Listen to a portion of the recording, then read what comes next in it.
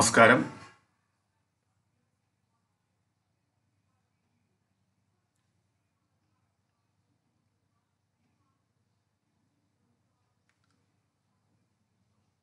നമ്മൾ hi Anshad,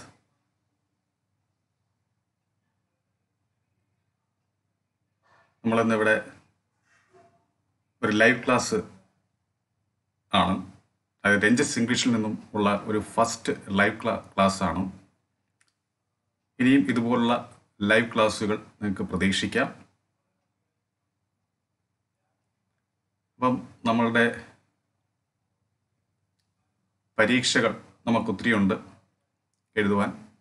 VEO ഉണ്ട്, അതുപോലെ യൂണിവേഴ്സിറ്റി അസിസ്റ്റന്റ് പരീക്ഷയുണ്ട്, LD ടൈപ്പിസ്റ്റ്.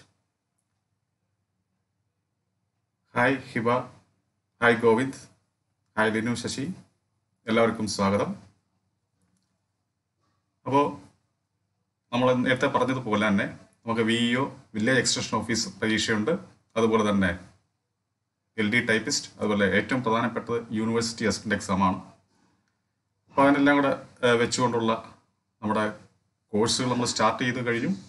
ഇതുപോലെ ഇടയ്ക്ക് സനൽ കെ സാജൻ, ഹായ്, എല്ലാവർക്കും ഹായ്. അപ്പോൾ നമ്മൾ ഇന്നിവിടെ ഞാൻ നേരത്തെ പറഞ്ഞല്ലോ, നമ്മുടെ ഫസ്റ്റ് ലൈവ് ക്ലാസ് ആരംഭിക്കുകയാണ് രഞ്ജിത്ത് ഇംഗ്ലീഷിൽ നിന്നും. ഇനി നിങ്ങൾക്ക് ഇതുപോലെ ലൈവ് ക്ലാസ് പ്രതീക്ഷിക്കാം. അപ്പോൾ ഇവിടെ ഇന്ന് ഞാൻ കുറച്ച് ക്വസ്റ്റ്യൻ, അതായത് പ്രീവിയസ് ആയിട്ട് ഈ ഇടയ്ക്ക് PSC ചോദിച്ച ഒരു 10 ക്വസ്റ്റ്യൻസ് ഇവിടെ നമ്മൾ എക്സ്പ്ലെയിൻ ചെയ്യാൻ പോവുകയാണ്. Okay, hi, thanks. അപ്പോൾ നമുക്ക് എന്തായാലും നമ്മുടെ ക്ലാസ്സിലേക്ക് വരാം.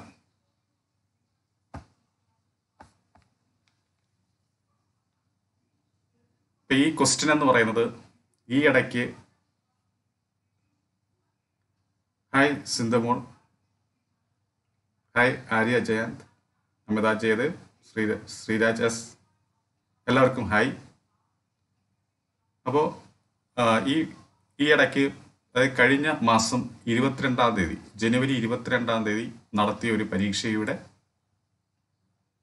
ആ പരീക്ഷയിൽ ഇംഗ്ലീഷിൽ ചോദിച്ച ഒരു ക്വസ്റ്റ്യനാണ്. ഇതെന്ന് പറയുന്നത് നമ്മൾ സാധാരണപ്പെട്ടവരൊന്നും എഴുതുന്ന പരീക്ഷയല്ല. കാരണം ഇത് അസിസ്റ്റന്റ് പബ്ലിക് പ്രോസിക്യൂട്ടർ എന്ന് പറയുന്ന പരീക്ഷയ്ക്ക് ചോദിച്ചതാണ്. ഞാൻ അതെന്ത് കൊണ്ട് ഇവിടെ ഉൾപ്പെടുത്തുന്നു എന്ന് വെച്ച് കഴിഞ്ഞാൽ, നമ്മൾ ശ്രദ്ധിക്കാതെ പോകുന്ന ചില പരീക്ഷകൾ ഉണ്ട്, നമ്മൾ അപ്ലൈ ചെയ്യാൻ സാധ്യതയില്ലാത്ത പരീക്ഷകൾ. ആ പരീക്ഷയിൽ നിന്നുള്ള ചില ക്വസ്റ്റ്യൻസ് ഒക്കെ നമ്മളിനി വരാൻ പോകുന്ന പരീക്ഷയിൽ നമുക്ക് ഉൾപ്പെടാൻ ചാൻസ് ഉണ്ട്. അതൊക്കെ വെച്ചുകൊണ്ടാണ്, ആ ഒരു ഇത് വെച്ചുകൊണ്ടാണ് ഞാൻ ആ പരീക്ഷയുടെ ക്വസ്റ്റ്യൻസ് തന്നെ ഇവിടെ ഉൾപ്പെടുത്താൻ ശ്രമിച്ചത്. അപ്പം എന്തായാലും നമുക്ക് ഈ ക്വസ്റ്റ്യൻ നമുക്ക് എക്സ്പ്ലെയിൻ ചെയ്യാം. ഇത് ഞാൻ എക്സ്പ്ലെയിൻ ചെയ്ത് പോവുകയല്ല ചെയ്യുന്നത്. ഓരോ ക്വസ്റ്റ്യൻ്റെയും ക്വസ്റ്റ്യൻ വായിച്ചിട്ട് നിങ്ങളുടെ ആൻസറുകൾ എനിക്ക് കേൾക്കണം. അപ്പം ഞാനത് വിശദീകരിച്ച് തരാം. എന്തായിരിക്കും, തെറ്റുണ്ടെങ്കിൽ നമുക്ക് വിശദീകരിക്കാം, ശരിയാണെങ്കിൽ ഓക്കെ. അപ്പോൾ ഫസ്റ്റ് ക്വസ്റ്റ്യൻ നമ്മൾ കാണുന്നുണ്ടല്ലോ. എന്താണ് first question? Some of the questions dash to difficult to comprehend. അല്ലേ, ഇവിടെ വേർ ആണോ, വാസ് ആമോ, ഈസ് ആകുമോ, വാസിന്റ് ആകുമോ, ഏതായിരിക്കും ഇവിടെ ആൻസറായി വരിക? വാസ് ആയിരിക്കുമോ, വേർ ആയിരിക്കുമോ? നമ്മൾ ഫസ്റ്റ് ക്വസ്റ്റ്യനാണ് ചോദിക്കുന്നത്. അപ്പം വാസ് ആയിരിക്കുമോ? ഫസ്റ്റ് ക്വസ്റ്റ്യൻ നമുക്ക് വിശദീകരിച്ച ശേഷം നമുക്ക് ഇതിലേക്ക് പോകാം. എന്തുകൊണ്ടാണ് ഇവിടെ പലരും വേറെ പറയുന്നുണ്ട്, വാസും പറയുന്നുണ്ട്. നമുക്ക് എന്തുകൊണ്ടായിരിക്കും ഇവിടെ വേർ വരുന്നത്? ഇവിടെ വേറാണ് കറക്റ്റ് ആൻസർ. ഇവിടെ വാസോ, ഈ പറയുന്ന വാസോ, ഈസോ, വാസിൻ്റോ വരത്തില്ല. ഓക്കെ, അപ്പോൾ ഈ വരുന്ന വാസോ അല്ലെങ്കിൽ ഈസോ വാസിൻ്റെ ആൻസറായി വരില്ല. എന്തായിരിക്കും കാര്യം ഇവിടുത്തെ സമ്മാണ്. ഈ സം എന്ന് പറയുന്നത് എന്താണ്? സിംഗുലർ ആണോ പ്ലൂറലാണോ? സം എന്ന് പറയുമ്പോൾ പറയാൻ പറ്റും. സം എന്ന് പറയുന്നത് എന്തിനെ സൂചിപ്പിക്കുന്നതാണ്? പ്ലൂറലിനെ സൂചിപ്പിക്കുന്നതാണോ അതോ സിംഗുലറിനെ സൂചിപ്പിക്കുന്നതായിരിക്കും? സം എന്ന് പറയുന്നത് എന്തിനെ സൂചിപ്പിക്കുന്നതായിരിക്കും? പ്ലൂറലിനെ സൂചിപ്പിക്കുന്നതായിരിക്കും സം എന്ന് പറയുന്നത് അല്ലെ? കുറച്ച് എന്നാണ് സമ്മിൻ്റെ ഉദ്ദേശിക്കുന്നത്. Yes, plural. ശ്രീരാജ് പറഞ്ഞത് ശരിയാണ്, പ്ലൂറലാണ്. അപ്പൊ സം എന്നത് പ്ലൂറലിനെ സൂചിപ്പിക്കുന്നതാണ്. അപ്പൊ ഇവിടെ ഈ സമ്മിനെ ബേസ് ചെയ്തുകൊണ്ടാണ് നമ്മളിവിടെ എന്ത് ചെയ്യേണ്ടത്? ആൻസർ എഴുതേണ്ടത്. അപ്പൊ സം ഓഫ് ദ ക്വസ്റ്റ്യൻസ് വേറാണ് വരേണ്ടത്. ഇനി ഈ വാസിന്റെ പകരം വേറിന്റെ തന്നിരുന്നെങ്കിലോ നമ്മൾ ഏതെഴുതും? അപ്പൊ ഇവിടെ വാസിന്റെ വന്നുകൊണ്ട് കുഴപ്പമില്ല. ഇവിടെ വേർ നോട്ട്, ഇവിടെ വേറിന്റെ എന്നായിരുന്നെങ്കിൽ നമ്മൾ എന്തെഴുതും? വേറിന്റെ. ഇപ്പം ഇവിടെ അവസാനത്തെ ഡി എന്ന് പറഞ്ഞ ഓപ്ഷൻ നമ്മൾ വാസിന്റ് ആയതുകൊണ്ട് നമുക്ക് എളുപ്പമായി. എന്നാൽ ചിലപ്പോൾ പരീക്ഷയ്ക്ക് ഈ ഡിയുടെ ഭാഗത്ത് വേറിന്റെ തരും, വേറും തരും, വേറിന്റും തരും. ഇവിടെ നമ്മൾ എന്തെഴുതും? അങ്ങനെ ഒരു സാഹചര്യം വന്നാൽ നമ്മൾ എന്താ എഴുതണ്ടേ? വേറെഴുതുമോ വേറിന്റെ എഴുതുമോ? ഏതായിരിക്കും? അപ്പൊ ഇങ്ങനെയായിരിക്കും some of the questions dash to difficult to comprehend. എന്നിട്ട് ഓപ്ഷൻസ് ഇങ്ങനെയായിരിക്കും. വേർ വരും, വാസ് വരും, ഈസ് വരും, വേറിന്റ് വരും. ഇതിലേതായിരിക്കും വരിക? യെസ്, അങ്ങനെ വരുമ്പോൾ നമുക്ക് കൺഫ്യൂഷനാവും. അങ്ങനെ വരുമ്പോൾ കൺഫ്യൂഷനാണ്. കാരണം സം വന്നതുകൊണ്ട് നമുക്ക് വേറാണ് എഴുതേണ്ടത്. പക്ഷേ വേർ ആണോ അതോ വേറിന്റ് ആണോ? ഏതായിരിക്കും ആൻസറായി വരിക? അപ്പോഴും വേർ തന്നെയായിരിക്കും ആൻസർ. അപ്പോഴും എന്ത് തന്നെയായിരിക്കും ആൻസർ? വേർ തന്നെയായിരിക്കും. എന്താ കാര്യം പറയാൻ പറ്റൂ? അപ്പോഴും വേർ തന്നെയായിരിക്കും ആൻസർ. എന്തായിരിക്കും കാര്യം? ആരെങ്കിലും വിശദീകരിക്കാൻ പറ്റൂ? എന്തുകൊണ്ടായിരിക്കും അവിടെ വേറിന്റെ വരാത്തത്? എന്തുകൊണ്ടായിരിക്കാം വേറിന്റ് വരാത്തത്? ആരെങ്കിലും പറയാൻ പറ്റുമോ? എന്തുകൊണ്ടായിരിക്കാം വേറിന്റ് വരാത്തത്? യെസ്, അംജദ് പറഞ്ഞതാണ് കറക്റ്റ്. ഇവിടെ ടു എന്ന് പറയുന്ന സംഭവമുണ്ട് അല്ലേ? ഈ ടു ഇതൊരു എക്സ്പ്രഷനാണ്. എന്താണ് ടു എന്ന് പറയുന്നത്? എന്തിനെ സൂചിപ്പിക്കുന്നതാണ് ടു എന്ന് പറയുന്നത്? ഏത് മീനിങ്ങിനെ സൂചിപ്പിക്കുന്നതാണ് ടു എന്ന് പറയുന്നത്? ആരെങ്കിലും പറയാൻ പറ്റൂ? നെഗറ്റീവ് മീനിങ്ങിനെ സൂചിപ്പിക്കുന്നതാണ് ടു. ഓക്കെ, ടു എന്ന് പറയുന്നത് എന്തിനെ സൂചിപ്പിക്കുന്നതാണ്? നെഗറ്റീവ് മീനിങ്ങിനെ സൂചിപ്പിക്കുന്നതാണ്. അതിന്റെ പോസിറ്റീവ് എന്തുമായിരിക്കും? ടുവിന്റെ പോസിറ്റീവ് എന്തുമായിരിക്കും? ആർക്കെങ്കിലും പറയാൻ പറ്റും? ടു എന്നുള്ളതിന് പോസിറ്റീവ് എഴുതുമ്പോൾ എങ്ങനെയായി മാറും? സോ ദാറ്റ് ആണ്. ഓക്കെ, ടു എന്ന് പറയുന്നത് നെഗറ്റീവും സോ ദാറ്റ് എന്ന് വെച്ചാൽ അതെന്തായിരിക്കും? പോസിറ്റീവ് ആയിരിക്കും. കേട്ടോ? അപ്പൊ ടു എന്ന് പറയുന്നത് എന്തായിരിക്കും? നെഗറ്റീവ് ആയിരിക്കും. എന്നാൽ സോ ദാറ്റ് നമ്മൾ സോ ദാറ്റ് വെച്ച് പഠിച്ചിട്ടുണ്ടല്ലോ. ഇപ്പൊ സോ ദാറ്റ് എന്നാണെങ്കിൽ ഇപ്പൊ സോ ഡിഫിക്കൽട്ട് ദാറ്റ് എന്നായിരുന്നെങ്കിൽ അത് പോസിറ്റീവാണ്. ശരിയാണ്, സിന്ധുവും ഹിബയും പറഞ്ഞതും ശരിയാണ്. സോ ദാറ്റ് ആണ്. ടുവിന്റെ പോസിറ്റീവ് സോ ദാറ്റ് ആണ്. പക്ഷെ ഇവിടെ ടു നെഗറ്റീവ് ആണ്. അങ്ങനെ നെഗറ്റീവ് വന്നു കഴിഞ്ഞാൽ പിന്നെ നമ്മൾ എന്തിന്റെ ആവശ്യമില്ല, പിന്നെ ഒരു നെഗറ്റീവ് മീനിങ് എഴുതേണ്ട കാര്യമില്ല. ഓക്കെ, അപ്പൊ അങ്ങനെ ആകുമ്പോൾ വേറിന്റ് വന്നാലും നമ്മൾ എന്ത് എഴുതാവൂ? വേറെ എഴുതാവും. ഇപ്പൊ കാര്യം മനസ്സിലായോ? വേറും വേറിന്റും വന്നാൽ വേറെ എഴുതാവും ഇവിടെ. അതിനുള്ള കാരണം ഞാൻ പറഞ്ഞു തന്നു. അതെല്ലാവർക്കും മനസ്സിലായോ? മനസ്സിലായിട്ടുണ്ടെങ്കിൽ യെസ് എന്ന് പറയാം. എന്തുകൊണ്ട് നമ്മളിവിടെ വേറന്റ് എന്ന് എഴുതി? സോറി, വേറന്റ് എന്ന് എഴുതിയില്ല, വേറെന്ന് എഴുതി അപ്പോഴും. കാരണം ടു എന്ന് പറഞ്ഞത് ഓക്കെ താങ്ക്സ്. എല്ലാവരും പ്രതികരിച്ചു, എല്ലാവർക്കും മനസ്സിലായെന്നുണ്ടെങ്കിൽ എനിക്ക് സന്തോഷമുണ്ട്. അപ്പോൾ അപ്പോൾ ഇവിടെ വേറെ വരത്തുള്ളൂ. ഇനി വേറന്റ് എന്ന് വന്നാലും വേറെ വരത്തുള്ളൂ. കാരണം ടു എന്ന് പറയുന്നത് നെഗറ്റീവാണ്. അപ്പം നെഗറ്റീവിന്റെ കൂടെ വേറെ നെഗറ്റീവ് എഴുതേണ്ട കാര്യമില്ല. അപ്പോൾ പിന്നെ വേറെ വരത്തുള്ളൂ. ഓക്കെ. ഇനി അടുത്ത ക്വസ്റ്റ്യൻ എന്താണ്? A good teacher. So that വന്നു കഴിഞ്ഞാൽ ഇപ്പം ഇങ്ങനായിരിക്കും. Some of the questions dash so difficult that, പിന്നെ ഇവിടെ ഒരു സബ്ജക്റ്റ് ഒക്കെ വരണം. സോ ദാറ്റ് വന്നു കഴിഞ്ഞാൽ ഇവിടെ ഒരു സബ്ജക്റ്റ് ഒക്കെ വരണം. ഓക്കെ. സോ ദാറ്റ് വന്നാൽ നമുക്ക് പിന്നെ സോ ദാറ്റിന് പോസിറ്റീവാണ് കൂടുതലും സോ ദാറ്റിന് ഉപയോഗിക്കുക. അപ്പൊ ഇങ്ങനെ ഒരു ക്വസ്റ്റ്യൻ ആണെങ്കിൽ so some of the questions was, ഈ ഡിഫിക്കൽട്ടിന് പകരം ഈസി എന്ന് വന്നിരുന്നെങ്കിൽ നമുക്ക് എങ്ങനെ എഴുതാം? Some of the questions was so easy that I can comprehend എന്ന് വന്നത്. Okay. That I can comprehend. ഇവിടെ ഡിഫിക്കൽട്ട് വന്നതുകൊണ്ടാണ് ടു ഉപയോഗിച്ചത്. എന്നാൽ ഇവിടെ ഈസി ആയിരുന്നെങ്കിലോ സോ ദാറ്റ് ഉപയോഗിക്കാമായിരുന്നു. മനസ്സിലായി? അപ്പൊ എങ്ങനെ വരും answer? Some of the questions where, അപ്പോഴും അവിടെ വേർ ആണ്. Some of the questions where so easy that I could comprehend എന്ന് വന്നേനെ. അങ്ങനെ വന്നേനെ. Some of the questions where so easy that I could comprehend എന്ന് വന്നേനെ. അല്ലെങ്കിൽ ഇങ്ങനെ ഞാൻ പറയാം, some of the questions where not so difficult അല്ലെ, where not so difficult that it did not make me confused എന്ന് എഴുതാമായിരുന്നു. That it did not make me confused എന്ന് വേണമെങ്കിൽ എഴുതാം. അങ്ങനെ നെഗറ്റീവ് സെൻസിലേക്ക് എഴുതാം. പക്ഷെ ഇവിടെ ചോദ്യം എന്താണ്? Some of the questions dash to difficult to comprehend. ഇവിടെ ഡിഫിക്കൽട്ട് എന്ന് പറയുമ്പോൾ നമുക്ക് അനുകൂലമായ ഒരു സാഹചര്യമല്ല ഡിഫിക്കൽട്ട് എന്ന് പറയുന്നത്. അപ്പൊ അത് നെഗറ്റീവ് സെൻസിലേക്ക് മാറും. അപ്പൊ അതാണ് ടു എന്ന് ഉപയോഗിക്കാൻ കാരണം. അപ്പൊ അങ്ങനെ ടു വന്നപ്പോൾ നെഗറ്റീവ് ആണ്. അങ്ങനെ നെഗറ്റീവ് ആയി കഴിഞ്ഞാൽ പിന്നെ നമ്മൾ വേറൊരു നെഗറ്റീവ് ആഡ് ചെയ്യേണ്ട കാര്യമില്ല. പിന്നെ നമ്മളിവിടെ ഈ വേറങ്ങ് എഴുതിയാൽ മതി. Okay.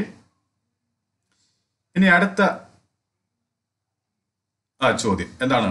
A good teacher should be well acquainted dash his or her subject. അപ്പൊ ഇവിടെ എന്തുമായി ബന്ധപ്പെട്ട ചോദ്യമാണിത്? പ്രിപ്പോസിഷനുമായി ബന്ധപ്പെട്ട ചോദ്യം.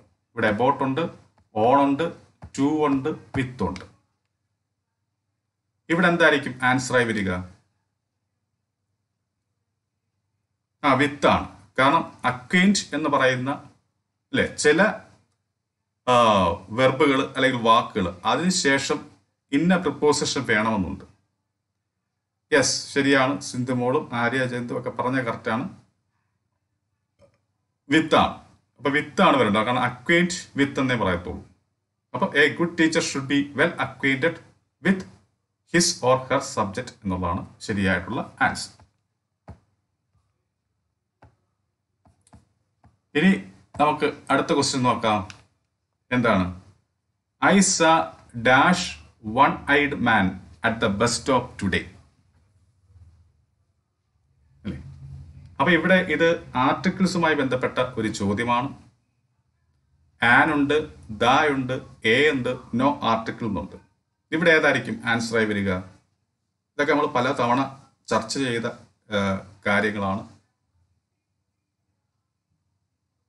യെസ്, എ ആയിരിക്കും വരിക. എന്തുകൊണ്ടായിരിക്കും എ വരിക?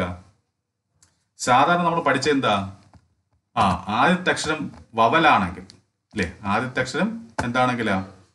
ഒരു വവലാണെങ്കിൽ നമ്മൾ എന്തെഴുതണമെന്ന് പറഞ്ഞു? ആൻ എഴുതണമെന്നാ പഠിച്ചു വെച്ചിട്ടുള്ളൂ അല്ലേ? ആൻ എഴുതണമെന്നാ പഠിച്ചു വെച്ചിട്ടുള്ളത്. ആദ്യത്തെ അക്ഷരം വവലാണ്. ഓ എന്ന് പറയുന്നത് എന്താണ്? വവൽസിൽ പെടുന്നതാണ്. അങ്ങനെ വരുമ്പോൾ നമ്മൾ ആനാണ് ഉപയോഗിക്കേണ്ടത്. എന്നാൽ നമ്മൾ അക്ഷരങ്ങളെ മാത്രം നോക്കി നമ്മൾ ആൻസർ നിർണ്ണയിക്കാൻ പാടില്ല.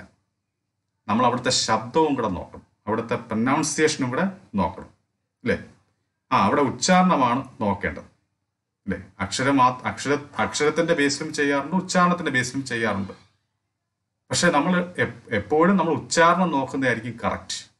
നമ്മൾ അക്ഷരങ്ങളെ തേടി പോകാതെ ഉച്ചാരണം നോക്കി നമ്മൾ നിർണ്ണയിക്കുന്നതായിരിക്കും ശരി. ശ്രീരാജ് ചോദിച്ചിട്ടുണ്ട് ഉച്ചാരണം നോക്കിയാൽ പോരെന്ന്. ശരിയാണ്, ഉച്ചാരണം നോക്കിയാൽ കറക്റ്റാണ്. നമുക്ക് ഉച്ചാരണം നോക്കിക്കഴിഞ്ഞാൽ നമുക്ക് പെട്ടെന്ന് ഐഡന്റിഫൈ ചെയ്യാൻ പറ്റും. ഒരു സ്വരാക്ഷരത്തിന്റെ അല്ലെങ്കിൽ സ്വരാക്ഷരത്തിന്റെ ശബ്ദമാണ് അവിടെ വരുന്നതെങ്കിൽ നമ്മൾ എന്ത് ചെയ്യണം? ആൻ ഉപയോഗിക്കണം. ഒരു വ്യഞ്ജനാക്ഷരത്തിൻ്റെ ദാറ്റ് മീൻസ് കൺസണന്റ് സൗണ്ട് ആണെങ്കിൽ നമ്മൾ എ ഉപയോഗിക്കണം. ഇപ്പം ഇവിടെ നോക്കുക, ഇവിടെ വൺ ഐഡ് എന്ന് പറയുമ്പോൾ ആദ്യത്തെ അക്ഷരം ഓ ആണെങ്കിൽ പോലും അവിടെ ഉച്ചരിക്കുന്നത് വ എന്ന് പറയുന്ന ശബ്ദത്തിലാണ്. വ എന്ന് പറയുന്നത് എന്താണ്? വ്യഞ്ജന ശബ്ദമാണ്, കൺസണന്റ് സൗണ്ടാണ്. അങ്ങനെ വരുമ്പോൾ നമ്മളവിടെ എ ആണ് ഉപയോഗിക്കേണ്ടത്. അപ്പം അവിടെ എ ആയിരിക്കണം ആൻസർ. വ എന്ന് പറയുമ്പോൾ അത് വിയുടെ ശബ്ദമായി മാറും. വി, ഇംഗ്ലീഷിലെ വി, മലയാളത്തിലെ വ. അപ്പം അത് രണ്ടും എന്താണ്? മലയാളത്തിലായാലും ഇംഗ്ലീഷിലായാലും അത് കൺസണന്റ് ആണ്. അപ്പം അതുകൊണ്ട് നമ്മളവിടെ എന്ത് എഴുതാവും? എ എഴുതാവും. അപ്പം ഐ സാ A one night man at the bus stop today എന്നാണ് ശരിയായ കാര്യം. ഇനി അടുത്ത് നോക്കുക, question he entered the room dash and took his seat. ഇവിടെ ഏത് വരും? ക്വയറ്റ് വരുമോ, ക്വയറ്റ്ലി വരുമോ, അതായത് ഈ ക്വയറ്റ് വരുമോ, ഈ ക്വയറ്റ്ലി വരുമോ, അതോ ഈ ക്വയറ്റ് വരുമോ, ഈ ക്വയറ്റ്ലി വരുമോ? ഏതായിരിക്കും ഇവിടെ ആൻസർ ആയി വരിക? ബി എന്ന് പറയുന്നു. പിന്നെ ഡി ആർക്കൊക്കെ ഒരു അഭിപ്രായം ഉണ്ടോ? ഒന്നുകിൽ ഈ ക്വയറ്റ്ലിയോ വരത്തുള്ളൂ. എന്താ കാര്യം? ഇവിടെ എന്തേ വരാവൂ? ഏത് ഫോമിൽ ഇവിടെ വരാവൂ? അഡ്ജക്റ്റീവ് ഫോമാണോ വരേണ്ടത് അതോ ആഡ്വർബ് ഫോമാണോ വരേണ്ടത്? ഇവിടെ ഈ ആൻസറിൽ നമ്മൾ ഇനി എഴുതേണ്ടത് അഡ്ജക്റ്റീവ് ഫോമാണോ അതോ ആഡ്വർബ് ഫോമാണോ എഴുതേണ്ടത്? എപ്പോഴും ഇവിടെ ആഡ്വർബ് ഫോമാണ് വരേണ്ടത്, അഡ്ജക്റ്റീവ് അല്ല. അഡ്ജക്റ്റീവ് എന്ന് പറയുന്നത് എന്തിനെ സൂചിപ്പിക്കുന്നതാണ്? നൗണിനെ വിശേഷിപ്പിക്കുന്നതാണ് അഡ്ജക്റ്റീവ് എന്ന് പറയുന്നത്. ഇവിടെ എന്താണ്? അദ്ദേഹം ചെയ്ത പ്രവൃത്തിയെ പറയുക. ഹി എൻറ്റേർഡ് ദ റൂം, അവൻ റൂമിലേക്ക് പ്രവേശിച്ചു. ആ പ്രവേശിച്ച രീതിയാ പറയുന്നത്. അവൻ വളരെ ശാന്തമായി കയറി എന്നാ പറയുന്നത്, അല്ലേ? വളരെ ശാന്തമായി കയറി, എന്നിട്ട് സീറ്റിൽ ഇരുന്നു എന്നാ പറയുന്നത്. ടുക്ക് ഹി സീറ്റ് എന്നാ പറയുന്നത്. അപ്പൊ ഇവിടെ ആഡ്വർബാ വരണ്ടേ. അപ്പൊ നോക്കുക, ഇവിടെ ക്വയറ്റ്ലിയും ഈ ക്വയറ്റ്ലിയും തമ്മിലുള്ള വ്യത്യാസം എന്തുവാ? ഈ ക്വയറ്റ്ലിയുടെ അർത്ഥം എന്തുവാ? ശാന്തമായി എന്നാണ്. എന്നാൽ ഈ ക്വയറ്റ്ലിയുടെ അർത്ഥം എന്തുവാ? പൂർണ്ണമായി, കംപ്ലീറ്റ്ലി എന്നാണ് ഈ ക്വയറ്റ്ലിയുടെ അർത്ഥം. സ്പെല്ലിങ് വ്യത്യാസം ഉണ്ടെന്നേ ഉള്ളൂ. ഇവിടെ ശാന്തമായി എന്നുള്ളതിന്റെ സ്പെല്ലിങ് എങ്ങനെ ആയിരിക്കും? QUIETLY എന്നായിരിക്കും. ഓക്കെ. എന്നാൽ പൂർണ്ണമായും എന്ന് പറഞ്ഞെങ്കിൽ QUITELY. അപ്പൊ അങ്ങനെ ചെറിയ സ്പെല്ലിങ്ങിന്റെ പ്രശ്നമേ ഉള്ളൂ ഇവ തമ്മിൽ. ശാന്തമായി എന്നുള്ളതിന്റെ സ്പെല്ലിങ് QUIETLY, എന്നാൽ പൂർണ്ണമായി എന്ന് പറയുമ്പോൾ QUITELY. അത് നമ്മൾ മനസ്സിലാക്കി കഴിഞ്ഞാൽ ഇത് ചെയ്യാവുന്നതേ ഉള്ളൂ. ഇപ്പൊ ഇവിടെ ആഡ്വർബ് ഫോമാണ് വരേണ്ടത്. അവിടെ ശാന്തമായി എന്ന അർത്ഥം വരുന്നത് ഈ ബി എന്ന് പറയുന്ന ഓപ്ഷനാണ്. അപ്പോൾ സനൽ കെ സാജൻ പറഞ്ഞത്, ആര്യ ജയന്ത്, സിന്ധുമോൾ സുനിൽ, അൻഷാദ്, ശ്രീരാജ് എസ്, അമിത ജയദേവ്, ഇവരെല്ലാം ആഡ്വർബ് എന്ന് പറഞ്ഞു. കറക്റ്റ് ആണ്. അപ്പോൾ he entered the room quietly, അപ്പോൾ ബി ആണ് കറക്റ്റ് ആൻസർ, അല്ലേ? And took his seat. Okay. ഇനി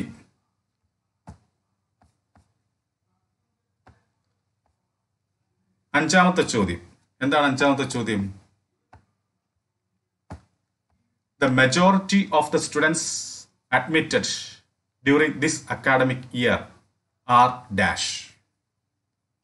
ഇവിടെ ഏതായിരിക്കും ആൻസർ ആയി വരിക? ഇൻഡസ്ട്രിയൽ ആണോ, ഇൻഡസ്ട്രിയസ് എന്നാണോ, ഇല്ലുസ്ട്രിയസ് എന്നാണോ, അതോ നൺ ഓഫ് ദം ആണോ? ഇവിടെ ഏതായിരിക്കും ആൻസർ ആയി വരിക? ഇവിടെ എന്താ ഉദ്ദേശിക്കുന്നത്? The majority of the students admitted during this academic year. ഈ അധ്യയന വർഷം അഡ്മിഷൻ കിട്ടിയ ഭൂരിഭാഗം വിദ്യാർത്ഥികളും അവരെന്താണെന്ന് പറയുകയാണ്.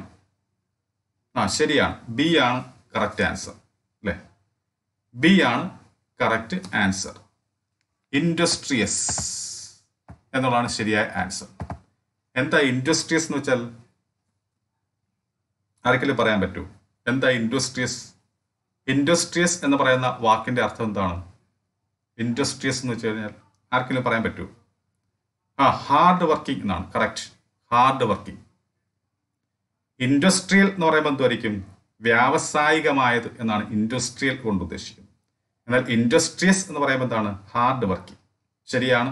ആര്യ ജയന്ത്, ജോബി ജോൺ, പത്മരാജൻ, രാജീവ് ലിൻസൺ ഇവരെല്ലാം പറഞ്ഞത് ശരിയാണ്. ഹാർഡ് വർക്കിംഗ് എന്നാണ്. അപ്പം കഠിനാധ്വാനം ചെയ്യുന്ന, അതാണ് ഇൻഡസ്ട്രിയസ് കൊണ്ട് ഉദ്ദേശിക്കുന്നത്. അല്ലെങ്കിൽ കഠിനമായി ജോലി ചെയ്യാൻ മനസ്സുള്ള കഠിനാധ്വാനികളായിട്ടുള്ളത് എന്നൊക്കെയാണ് ഇൻഡസ്ട്രിയസ് കൊണ്ട് ഉദ്ദേശിക്കുന്നത്. ഇൻഡസ്ട്രിയൽ നാം എന്താണ്? വ്യാവസായികമായത് എന്നാണ് ഉദ്ദേശിക്കുന്നത്. അപ്പോൾ ഇവിടെ ആൻസർ ഇൻഡസ്ട്രിയസ് എന്നുള്ളതാണ് correct answer. Okay. But the majority of the students admitted during this academic year are industrious. ഇനി അടുത്ത ചോദ്യം എന്താണ്? Edison said that he dash try again to establish his finding. ഇവിടെ will എന്നുണ്ട്, shall എന്നുണ്ട്, would എന്നുണ്ട്, can എന്നുണ്ട്. ഇത് വളരെ സിമ്പിൾ ആയിട്ടുള്ള ചോദ്യമാണ്. ഇത് റിപ്പോർട്ടർ സ്പീച്ചുമായി ബന്ധപ്പെട്ട ഒരു ചോദ്യമാണ്. ഇവിടെ എന്തായിരിക്കും വരിക?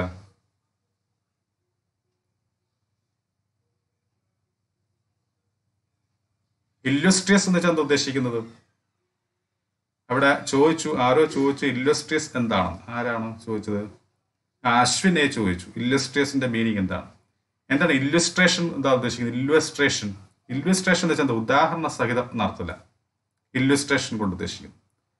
അപ്പൊ ഇല്ലുസ്ട്രിയസ് എന്ന് പറയുമ്പോൾ ഉദാഹരണപരമായ എന്നുള്ള അർത്ഥമില്ല ഇല്ലുസ്ട്രിയസ് കൊണ്ട് ഉദ്ദേശിക്കുന്നത്. അപ്പം ഇവിടെ ഈ ക്വസ്റ്റിന്റെ ആൻസർ എല്ലാവരും സി പറഞ്ഞിട്ടുണ്ട്. ഭൂരിഭാഗം സി ആണ് പറഞ്ഞത്. ശരിയാണ്. വുഡ് ആണ് കറക്റ്റായിട്ട് വരിക. ഇവിടെ ഓപ്ഷൻ സി ആണ്. ഈ ക്വസ്റ്റിന്റെ ആൻസർ സി ആണ്. Edison said that he dash try again to establish his finding. ഇവിടെ വുഡേ വരത്തുള്ളൂ. എന്താ കാര്യം? എന്തുകൊണ്ടാണ് ഇവിടെ വുഡ് വരുന്നത്? കാരണം നമ്മൾ പറഞ്ഞു വരുന്നത് എന്താ? പാസ്റ്റ് ടെൻസിലാണ്. സെഡ് എന്ന് പറയുന്ന ഈ വെർബിലൂടെ മനസ്സിലായി നമ്മൾ ഈ പറഞ്ഞു വരുന്ന കാര്യം ഏത് ടെൻസിലാണ്? പാസ്റ്റ് ടെൻസിലാണെന്ന് മനസ്സിലായി. അങ്ങനെ പാസ്റ്റ് ടെൻസ് ആയി കഴിഞ്ഞാൽ പിന്നെ തുടർന്ന് വരേണ്ട ഭാഗവും എന്ത് തന്നെ ആയിരിക്കണം? പാസ്റ്റ് തന്നെ ആയിരിക്കണം. അപ്പൊ അങ്ങനെ വരുമ്പോൾ ഇവിടെ വുഡ് ആണ്. Okay. Edison said that he would try again to establish his finding എന്നാണ് ശരിയായിട്ടുള്ള ആൻസർ. ശരിയാണ്. ശ്രീരാജ് പറഞ്ഞത് ശരിയാണ്. പാസ്റ്റ് ആണ്. സനൽ കെ സാജനും പറഞ്ഞിട്ടുണ്ട് പാസ്റ്റ് ആണ്. അതുകൊണ്ടാണ് ഇവിടെ വുഡ് വന്നത്. ഓക്കെ. ഇനി അടുത്ത ക്വസ്റ്റ്യൻ എന്ന് പറയുന്നത് വിനീത is the dash of her sisters Renu and Seema. ഇവിടെ കൊടുത്തിരിക്കുന്ന options older, oldest, eldest, elder. ഇവിടെ എന്തായിരിക്കും ആൻസർ ആയി വരിക?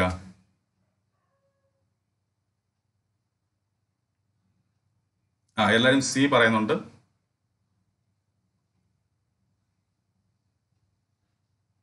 സനൽ കെ സാജൻ ഓൾഡർ പറയുന്നു.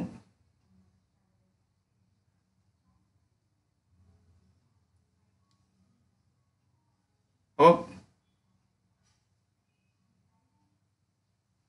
ശരിയാണ്. അമിത ജയദേവ് പറഞ്ഞത് റിപ്പോർട്ടിംഗ് വെർബ് പാസ്റ്റ് ആണെങ്കിൽ കറസ്പോണ്ടിങ് പാസ്റ്റ് ടെൻസ് ആണെന്ന്.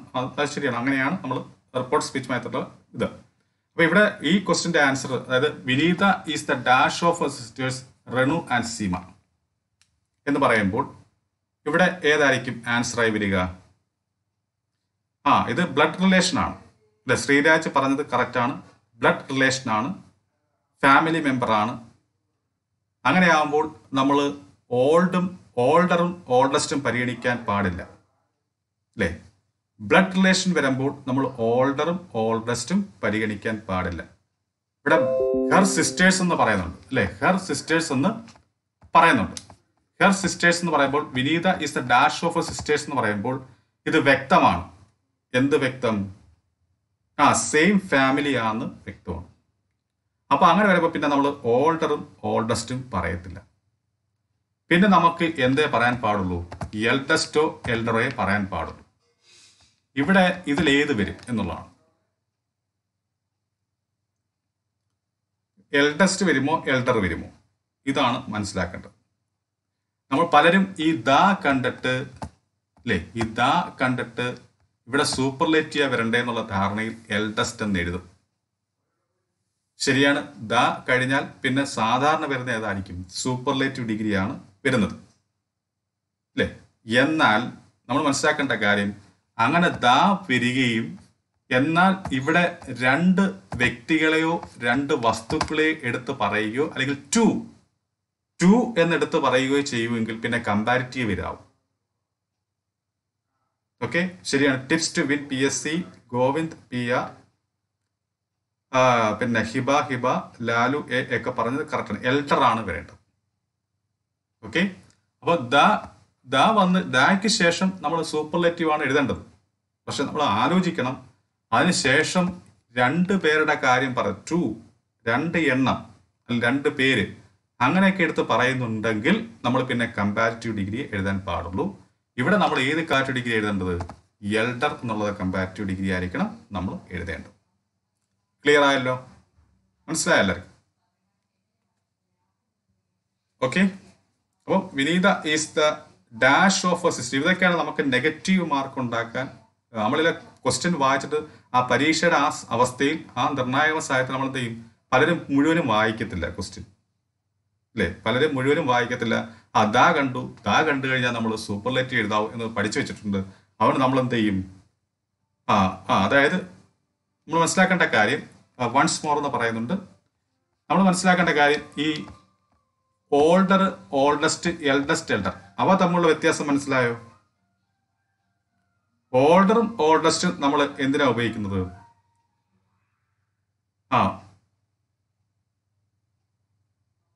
അതെ, ഞാൻ റിപ്പീറ്റ് ചെയ്യാണ്. ഓക്കെ, അതായത് നമ്മൾ ഓൾഡറും ഓൾഡസ്റ്റും രക്തബന്ധമില്ലാത്ത അല്ലെങ്കിൽ ഒരേ ഫാമിലിയിൽ പെടാത്ത ആൾക്കാരെ കുറിച്ച് പറയാൻ വേണ്ടിയാണ് നമ്മൾ ഓൾഡറും ഓൾഡസ്റ്റും ഉപയോഗിക്കുന്നത്. എന്നാൽ എൽഡറും എൽഡസ്റ്റും നമ്മൾ ഉപയോഗിക്കുന്നത് സെയിം ഫാമിലിയെ കുറിച്ച് പറയുമ്പോഴാണ്. സെയിം ഫാമിലിയിലുള്ള മെമ്പേഴ്സിന്റെ എന്താണ് ആ പ്രായം പറയാൻ വേണ്ടിയാണ് നമ്മൾ എൽഡസ്റ്റും എൽഡറും ഉപയോഗിക്കുന്നത്. ഇവിടെ ഇത് സെയിം ഫാമിലിയാണ്. കാരണം എന്താ? വിനീത is the dash of her sisters എന്നാ പറയുന്നത്. അപ്പൊ വിനീതയും ഹർ സിസ്റ്റേഴ്സ് എന്ന് പറയുമ്പോൾ അത് ബ്ലഡ് റിലേറ്റഡ് ആണ്. ഓക്കെ, എന്നിട്ട് ഇവിടെ എണ്ണവും പറയുന്നുണ്ട്. റെനു ആൻഡ് സീമ, ഈ സിസ്റ്റേഴ്സിന്റെ എണ്ണം പറയുന്നുണ്ട്. രണ്ടുപേരാണ്, നമുക്ക് മനസ്സിലായി. റെനുവും സീമയും രണ്ടുപേരാണ്. നമ്മൾ രണ്ടുപേരെ വെച്ച് താരതമ്യം ചെയ്യുന്നത് അല്ലെങ്കിൽ രണ്ടുപേരെ കുറിച്ച് പറയുമ്പോൾ നമ്മൾ ഏത് ഡിഗ്രി ഉപയോഗിക്കാവൂ? കമ്പാരിറ്റീവ് ഡിഗ്രിയെ ഉപയോഗിക്കാവൂ. രണ്ടിൽ കൂടുതൽ പറയുമ്പോഴാണ് നമ്മൾ ഏത് ഡിഗ്രി ഉപയോഗിക്കേണ്ടത്? സൂപ്പർലേറ്റീവ് ഡിഗ്രി ഉപയോഗിക്കേണ്ടത്. ഓക്കെ, അപ്പൊ ഇവിടെ ദ എന്ന് കണ്ടു. ദായ്ക്ക് ശേഷം നമ്മൾ സൂപ്പർലേറ്റീവ് ഡിഗ്രിയാണ് സാധാരണ എഴുതുക. എന്നാൽ ക്വസ്റ്റ്യൻ മൊത്തം വായിച്ച് നോക്കണം. ഒരു ചതിക്കുഴി അവിടെ കിടപ്പുണ്ട്, അല്ലേ? രണ്ടുപേരെ കുറിച്ച് എടുത്ത് പറയുന്നുണ്ട് എങ്കിൽ പിന്നീട് നമ്മളിവിടെ കമ്പാരിറ്റീവ് ഡിഗ്രിയെ എഴുതാൻ പാടുള്ളൂ. അങ്ങനെ വരുമ്പോൾ ഇവിടെ കമ്പാരിറ്റീവ് ഡിഗ്രിയാണ് വരേണ്ടത്. ഒപ്പം നമ്മൾ എന്ത് ചെയ്യണം? ഇവിടുത്തെ സെയിം ഫാമിലി ആണോ എന്ന് നോക്കിയിട്ട് എൽഡർ ആയിരിക്കണം നമ്മൾ എഴുതേണ്ടത്. അപ്പൊ അമിത ചെയ്തവന് മനസ്സിലായെന്ന് തോന്നുന്നു. ഓക്കെ, ഇനി അടുത്ത ക്വസ്റ്റ്യൻ.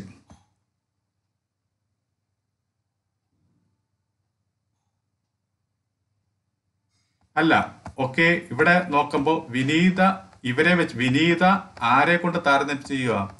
ഈ രണ്ട് പേരെ കൊണ്ട് താരതമ്യം ചെയ്യുകയാണ്. ഇവരെ മൊത്തത്തിൽ ചേർത്ത് അങ്ങ് താരതമ്യം ചെയ്യുകയല്ല. വിനീത ഒരു ഭാഗത്ത് നിൽക്കുന്നു, മറുഭാഗത്ത് റീണുവും സീമയും നിൽക്കുന്നു. ഇപ്പൊ രണ്ട് ഗ്രൂപ്പാ. ഓക്കെ, അങ്ങനെ വരുന്ന സമയത്ത് രണ്ട് ഗ്രൂപ്പായിട്ട് രണ്ട് ഇതായിട്ട് നമ്മൾ കാണാം. അങ്ങനെ വെച്ച് നോക്കുമ്പോൾ നമ്മളുടെ കമ്പാരിറ്റീവ് ഡിഗ്രി ഉപയോഗിക്കാം. സി അല്ല അവിടെ വരണ്ടേ. സി എൽഡസ്റ്റ് എന്നായിപ്പോ സൂപ്പർലേറ്റീവ് ആയി പോകും.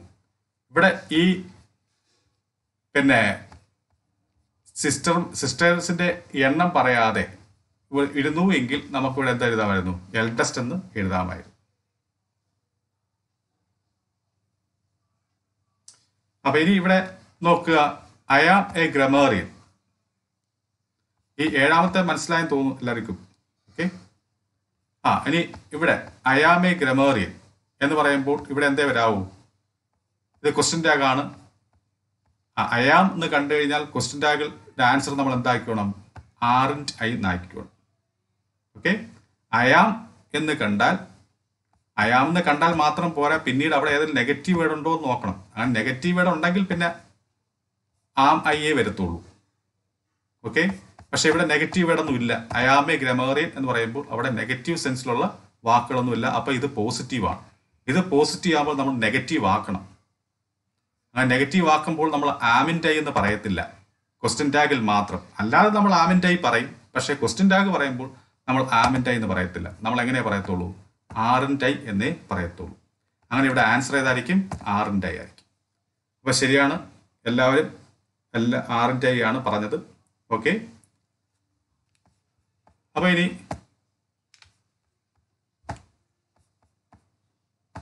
നമുക്ക് 9ാമത്തെ ക്വസ്റ്റ്യൻ നോക്കാം. എന്താണ് 9ാമത്തെ question? Which is the one word substitute for the expression A government by A ruler who has unlimited power? ഇവിടെ ഏതായിരിക്കും answer? Which is the one word substitute for the expression A government by A ruler who has unlimited power? ഏതായിരിക്കും? കുറച്ചുപേര് D പറയുന്നു, കുറച്ചുപേര് C പറയുന്നുണ്ട്, കുറച്ചുപേര് B പറയുന്നുണ്ട്. ഇവിടുത്തെ ഉദ്ദേശിക്കുന്നത് A government by A ruler who has unlimited power, അല്ലെ? Limit ഇല്ലാത്ത, പരിധിയില്ലാത്ത അധികാരമുള്ള ഒരാളുടെ മാത്രമുള്ള ഒരു ഗവൺമെന്റ്. അങ്ങനെ പറയുമ്പോൾ നമ്മൾ ഏതേ വരത്തുള്ളൂ? ഡി ആണ് ആൻസർ. ഏതാണ്? D, autocracy. ഓട്ടോക്രസിയാണ് correct answer. ശരിയാണ്. ഫാരിസ് പറഞ്ഞു, സനൽ കെ സാജൻ പറഞ്ഞു, മണി എം കെ പറഞ്ഞു, ശ്രീരാജ് എസ് പറഞ്ഞു. ശരിയാണ്, ഓട്ടോക്രസിയാണ് അല്ലേ? അപ്പോൾ ഓട്ടോക്രസി. ഡെമോക്രസി നമുക്കറിയാം, ജനാധിപത്യം. ഓക്കെ, പിന്നെ എന്താണ് ഈ പ്ലൂട്ടോക്രസി എന്ന് വെച്ചാൽ? എന്താ പ്ലൂട്ടോക്രസി? ആർക്കെങ്കിലും പറയാൻ പറ്റുമോ എന്താണ് പ്ലൂട്ടോക്രസി?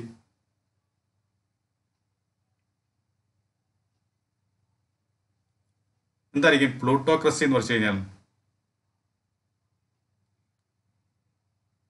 പ്ലൂട്ടോക്രസി, അതെ, അല്ല, പ്ലൂട്ടോക്രസി എന്ന് വെച്ചാൽ വെൽത്തി അല്ലേ?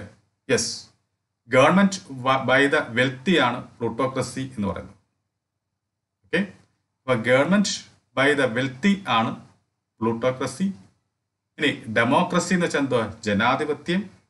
ദെൻ ഓട്ടോക്രസി എന്ന് വെച്ച് കഴിഞ്ഞാൽ ഈ പറയുന്നത് പോലെ A government by A ruler who has unlimited power. ഇനി ബ്യൂറോക്രസി എന്ന് വെച്ചാൽ എന്താ? Bureaucracy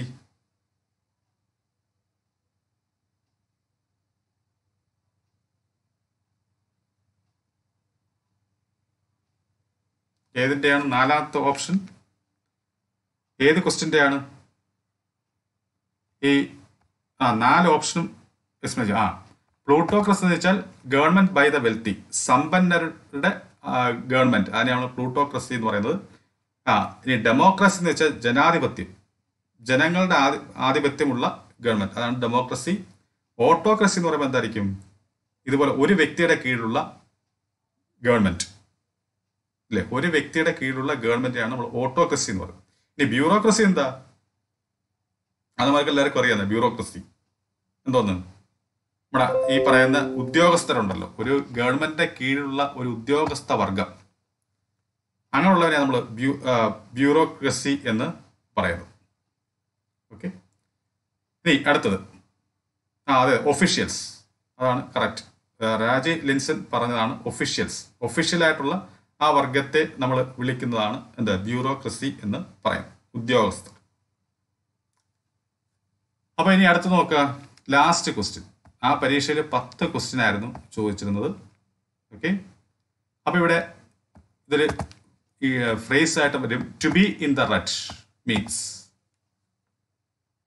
to be in the red എന്ന് വെച്ചാൽ എന്താണ്? ശരിയാണ്. ഇവിടെ മേരി മാത്യു പറഞ്ഞിട്ടുണ്ട്, മേരി മാത്യു പറഞ്ഞു എ ആണെന്ന്. ജുന സഹാറ പറഞ്ഞു, ഷാലി കിഷോർ പറഞ്ഞു. അപ്പൊ മനസ്സിലാക്കേണ്ട കാര്യം, to be in the red എന്ന് വെച്ചാൽ എന്താ? ടു ബി ഇൻ ഡെപ്റ്റ് എന്നാണ്. ഇതാണ് കറക്റ്റ്. ഇതാണ് to be in ഡെപ്റ്റ്. To be in the red എന്ന് വെച്ചാൽ എന്താണ്? ടു ബി ഇൻ ഡെപ്റ്റ് എന്നുള്ളതാണ് ശരിയായിട്ടുള്ള ആൻസർ. ഓക്കെ, അപ്പം നമുക്ക് ജസ്റ്റ് ഈ പറയുന്ന നമ്മൾ പഠിച്ചത് ഒന്നും കൂടെ നമുക്കൊന്ന് നോക്കാം. ഈ ക്വസ്റ്റ്യൻസ് ഒക്കെ നമുക്ക് ഒന്നും കൂടെ നോക്കാം. നമ്മളിവിടെ പറഞ്ഞു ഫസ്റ്റ് ക്വസ്റ്റ്യൻ എന്തായിരുന്നു? ഡെപ്റ്റ് എന്ന് വെച്ചാൽ കടം എന്നർത്ഥം അല്ലെ? കടം. ഡെപ്റ്റ് എന്ന് കൊണ്ട് ഉദ്ദേശിക്കുന്നത് കടം, കടത്തിൽ പെടുക. അതാണ് നമ്മൾ ഡെപ്റ്റ് കൊണ്ട് ടു ബി ഡെപ്റ്റ് എന്ന് ഉദ്ദേശിക്കുന്നത്. അപ്പം നമുക്ക് നോക്കാം. ഫസ്റ്റ് ക്വസ്റ്റ്യൻ നമുക്ക് കുഴപ്പമില്ലായിരുന്നു. Some of the questions where to difficult to comprehend. ഇനി A good teacher should be well acquainted. അക്വൈൻറ്റഡിന്റെ കൂടെ നമ്മൾ വിത്താണ് വരേണ്ടത്. ഇനി ഐ സ എ അൻഷാദ് ചോദിച്ചിട്ടുണ്ട്, ബാക്കി ഓപ്ഷൻ എക്സ്പ്ലെയിൻ ചെയ്യുമോ? ശരി, ചെയ്യാം. ഐ സ ഇവിടെ A1 eyed man at the bus stop today വരേണ്ടത്. പിന്നെ he entered the room quietly. ഈ ക്വയറ്റ്ലി ആണ് വരേണ്ടത് അല്ലേ? പിന്നെ എന്താണ്? And took his seat. പിന്നെ അപ്പം ഇതാണ് നമ്മൾ മനസ്സിലാക്കേണ്ടത്.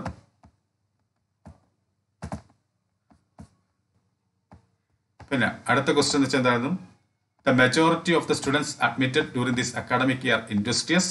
Then Edison said that he would try again to establishing his finding.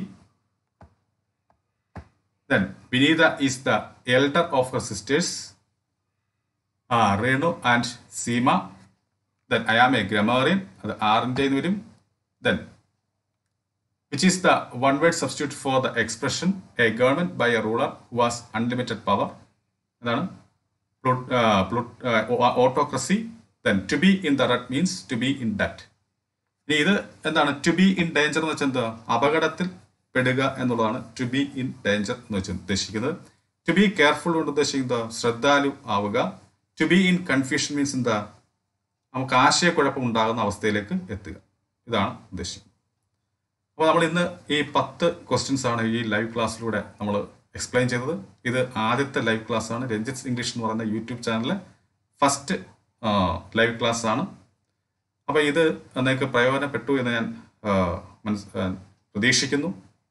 ഇനിയും ഇതുപോലെ ലൈവ് ക്ലാസ് നമുക്ക് പ്രതീക്ഷിക്കാം. ഇതേപോലെ നമുക്ക് ഇൻട്രാക്ട് ചെയ്യുന്ന തരത്തിലുള്ള ക്ലാസ്. നിങ്ങളുടെ സംശയങ്ങൾ അപ്പോൾ തന്നെ ക്ലിയർ ചെയ്ത് പോവുക. അതാണ് ഞാൻ ഉദ്ദേശിക്കുന്നത്, ഈ ലൈവ് ക്ലാസ് കൊണ്ട് ഉദ്ദേശിക്കുന്നത്. അപ്പം നമുക്ക് നാളെ ക്ലാസ് എനിക്ക് ലൈവ് ക്ലാസ് ഉണ്ടാകാൻ പറ്റത്തില്ല. നമുക്ക് ഞാൻ എന്തായാലും അറിയിക്കാം. ക്ലാസ് ഉണ്ടെങ്കിൽ ഞാൻ അറിയിക്കുന്നതായിരിക്കും. അതിന് മുമ്പേ ഞാൻ അറിയിക്കുന്നതായിരിക്കും. Thank you for the sincere appreciations of U. Okay, അപ്പോൾ എല്ലാവർക്കും നല്ലൊരു ശുഭദിനം നേർന്നുകൊണ്ട് ഞാൻ ഈ ക്ലാസ് അവസാനിപ്പിക്കുകയാണ്. സബ്സ്ക്രൈബ് ചെയ്യാത്തവർ തീർച്ചയായിട്ടും എൻ്റെ ഇതിനകത്ത് എൻ്റെ ഈ പറയുന്ന ക്ലാസ് ചാനൽ സബ്സ്ക്രൈബ് ചെയ്യാത്ത ആരെങ്കിലും ഉണ്ടെങ്കിൽ നിങ്ങൾ സബ്സ്ക്രൈബ് ചെയ്യുക. Thank you for your wish അശ്വിനെ. ഓക്കെ, നമുക്ക് പ്രധാനപ്പെട്ട പരീക്ഷകൾ വരികയാണ്. അപ്പോൾ തീർച്ചയായിട്ടും നമ്മൾ റെക്കോർഡഡ് ക്ലാസ്സിനേക്കാൾ ഉപരി നമ്മൾ ലൈവ് ക്ലാസ്സുമായിട്ടായിരിക്കും വരിക. കൂടുതലും റെക്കോർഡഡ് ക്ലാസ്സും ഉണ്ടാവും. കൂടുതൽ നമ്മൾ ലൈവ് ക്ലാസ്സിലേക്കായിരിക്കും വരാൻ സാധ്യതയുള്ളൂ. Okay, good night everybody. Okay, അപ്പോൾ എല്ലാവർക്കും നല്ലൊരു ശുഭദിനം നേരുന്നു.